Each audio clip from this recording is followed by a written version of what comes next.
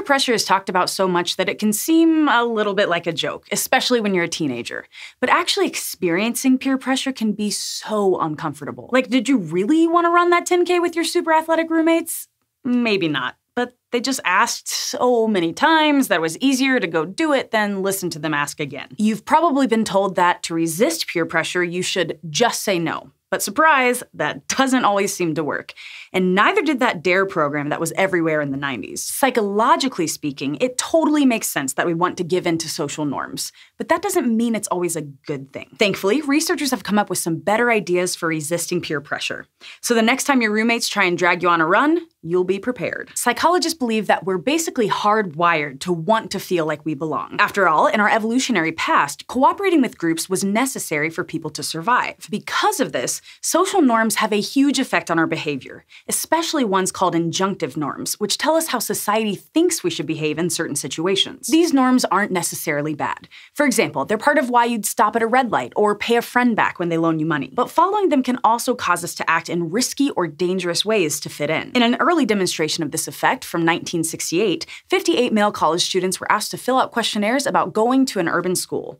Then, while they did, the room they were in started to fill with smoke. When the participants were in the room alone, most of them went to get help. But when they were in groups, they were much less likely to, which seems pretty weird. One possible explanation for this is that the participants looked at other people's behavior to try and figure out how they should respond. If the other people didn't seem stressed by the smoke, they might have decided that it wasn't something they had to worry about. Now, this was just an experiment, but things like this happen all the time in real life. Like, imagine you're hanging out with your buddies and someone turns on the worst, most horrible sounding music you can possibly imagine. Except you don't say anything. And neither does anybody else. So you're all just sort of politely sitting there, and you might come to the conclusion that your friends actually enjoy this terrible music, and maybe you're the problem. Psychologists actually have a name for this concept: pluralistic ignorance. It's the idea that a group might feel a certain way, but nobody in the group realizes it because everyone is keeping their true feelings to themselves. Because of this, you might come to think a certain social norm exists.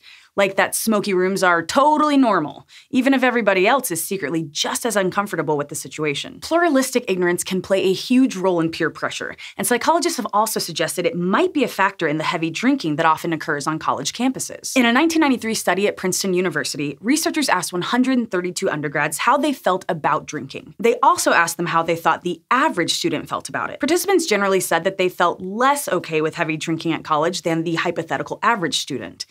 But turns out that this was actually something a lot of people said. In other words, most people thought their peers were way more okay with heavy drinking than they actually were. Recent studies have also confirmed that pluralistic ignorance plays a role in all kinds of other situations too, from cigarette smoking and drug use to beliefs about mental health treatments. So it's not only relevant to that lecture your high school teachers might have given you before you went off to college. The nice thing is, though, this concept can also help you resist peer pressure. See, people often give in to something because they assume everyone agrees it's right. So psychologists suggested that, if you know about pluralistic ignorance, it might reduce the pressure you feel to conform with the group. And research has backed this up. In a 1998 study with 143 college students, knowing about pluralistic ignorance helped one group drink less compared to students who didn't learn about it. And a 2018 study about gender norms showed similar results.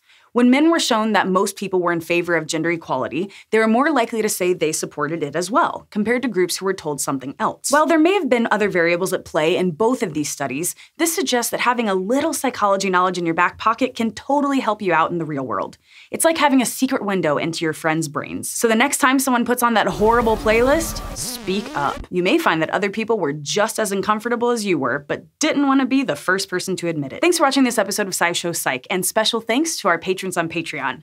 There's so much psychology to explore out there, and we're thankful for all of you who make it possible. If you want to help us keep making episodes like this one, you can go to patreon.com/SciShow.